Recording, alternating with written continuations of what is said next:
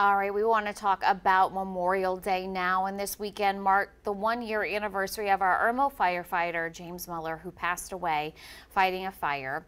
To honor him, as well as any other fallen first responders, the town of Irmo made it their mission to build a first responders memorial to unveil 1 year later. And according to the mayor, it will be revealed in a public ceremony tomorrow morning at 10 in the Irmo Town Park near the police department. The mayor Danielson said that contractors put the final touches on the monument last week, and the granite came all the way from India. After firefighter Muller passed, we looked around, the fire chief, the police chief, our town administrator, the town council. We all kind of looked around and said, we need to do something.